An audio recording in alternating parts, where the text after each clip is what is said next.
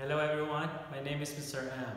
Today we're going to learn how to identify quadratic functions given a table of values. Let's go straight to the intro activity. To find the differences of two adjacent values or consecutive values on each row. So we have two rows here, the row for the x values and row for the y values. The first one is done for you. So what do we need to do?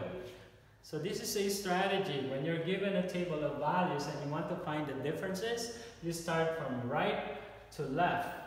So in this case, I'm going to subtract. So when you say differences, you subtract 3 minus 2, and that is 1.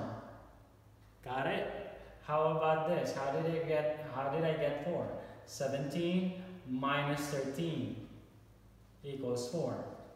So how do you get the next value here and here and here? So make sure you pause your video while you're doing it. Come back once you're done so that you can check your answers. Okay, let's check your answers. So again, how did I get this one? It says 3 minus 2 is 1. 2 minus 1 is 1. 1 minus 0 is 1. 0 minus negative 1 is 1 also. 1, negative 1 minus negative 2 is 1, and this is 1. Now notice that all the numbers here are the same. How about here? So 17 take away 13, that's 4. 13 take away 9, that's 4. And this is 4, that's 4, that's 4. Let's go to the keyword. What is meant by first differences? So if you get the differences of each row,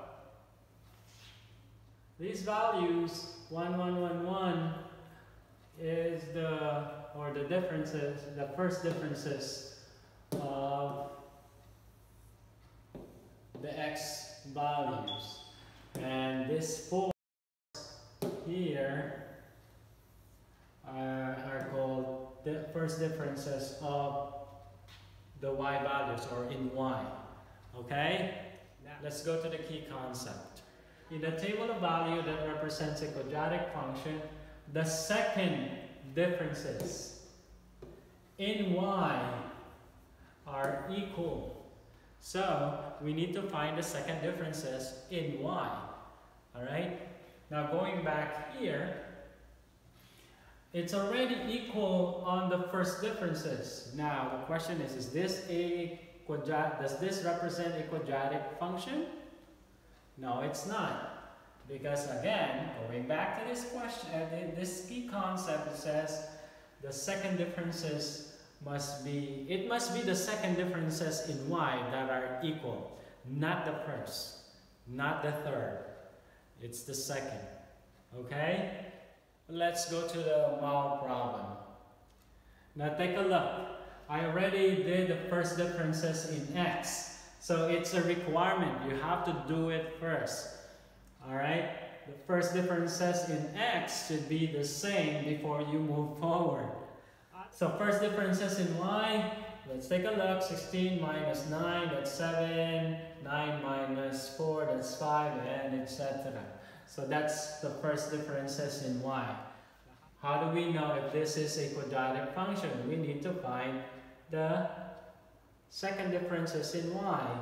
Let's do it together. So 7 minus 5, that's 2. Right? 5 minus 3, that's 2 also. Alright?